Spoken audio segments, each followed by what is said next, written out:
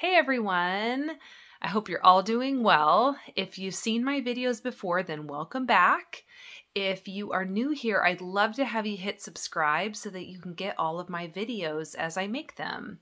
So what I do here at Easy Math with Miss Easley is I make math lesson videos that go all the way from 3rd grade to 5th grade and hit all the different objectives that you need to know. And what I'm doing right now is I'm starting a new series called Working It Out. And I'm so excited about this one because it will really dig into test problems. So word problems that, you might have the concept down, but just really digging in and tackling those word problems can be kind of tricky. So we're going to look at different vocabulary strategies. We're going to look at different things as you're working the problem out on your scratch paper. And we're really going to feel a lot more confident after we try some of these videos. So I'm so excited to get started. Let's dig in.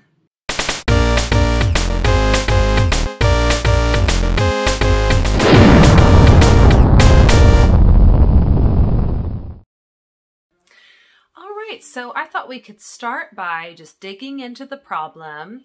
I always like to read it through for the first time and then really start to try to figure out what the important parts are, if I need to highlight or circle something before I start trying to look at the answer choices. So let's read it first one time through.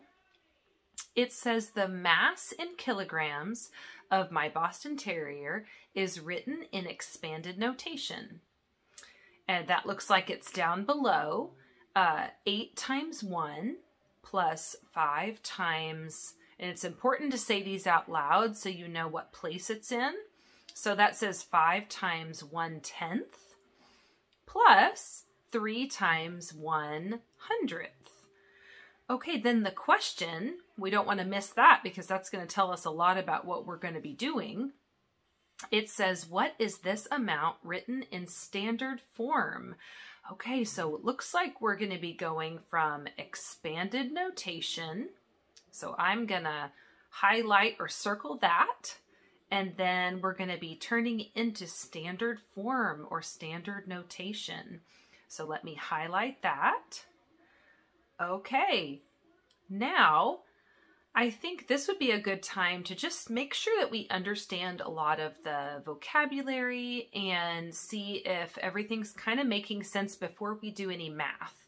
So it's saying the mass in kilograms of my Boston Terrier, and that might be a tricky set of words for you. If you don't know what a Boston Terrier is, it's a type of dog. But even if you didn't know, the cool thing about this problem is that even if you didn't know what that was, you probably still can just move along. You know that something has a mass in kilograms with the expanded notation. And we can go ahead and work with those numbers even if we don't know what the object is. So that's great about that. And then we can go ahead and now that we've kind of talked about some of the words or the, what this problem is all about, we could go ahead and pull up our scratch paper and get started. So one thing I really want to focus on during this, this series is how to, a lot of our tests are on the computer. And so I really want to talk about how we can best solve those computer problems on scratch paper right next to our computer. So we're going to really be working on that because, a lot of times if you see a problem on your computer, you think, oh, I'm just going to do this in my head. This one seems easy. But really, jotting something down on scratch paper just makes you have a better chance of getting it right. So let's pull that up and we're going to continue. Alright, so here's my scratch paper over on the side, and I want to make sure you know that I always suggest that even on the problems that you feel like are super easy, you could just pick the right choice right away just by looking at it, I always still think that you should write it down. We're just going to feel more confident about our answer if we jot it down and double check, and it doesn't take all that long to do.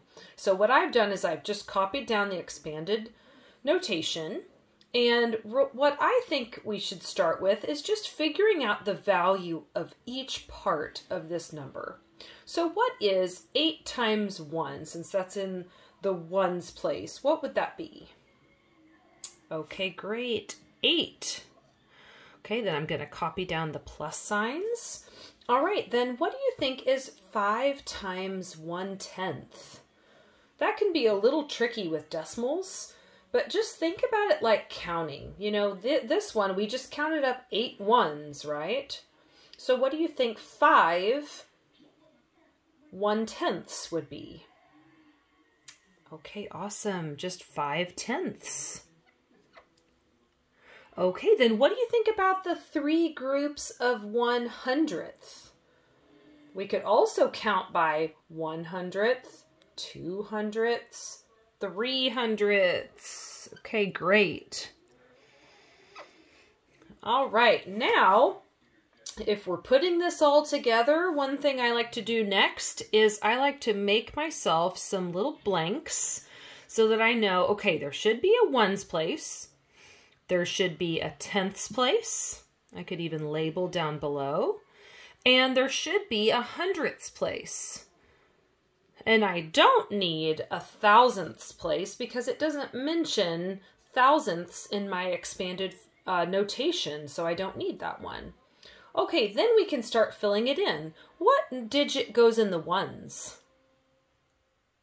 Okay, awesome. That 8. What digit should go in my tenths place? Yep, you got it. That 5. And then what digit should go in my hundredths place? Okay, awesome. This was 100th, so the 3 should go in the hundredths place. Okay, and then which answer choice matches our work? Yep, you got it, B. And it is a good thing that we went ahead and wrote this down because all of my answer choices are so similar. They have the same digits. It would be really easy to make a mistake on this one because they're all so similar. So now I feel so much more confident about the choice that I picked. And the last thing I want to mention is if you feel like you need a little bit more help with this type of math, I know we just went over a quick problem.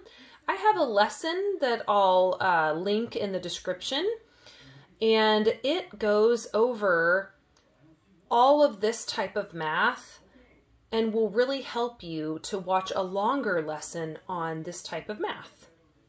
All right, well, I hope this helped you in your class this year, and I hope that you enjoyed it.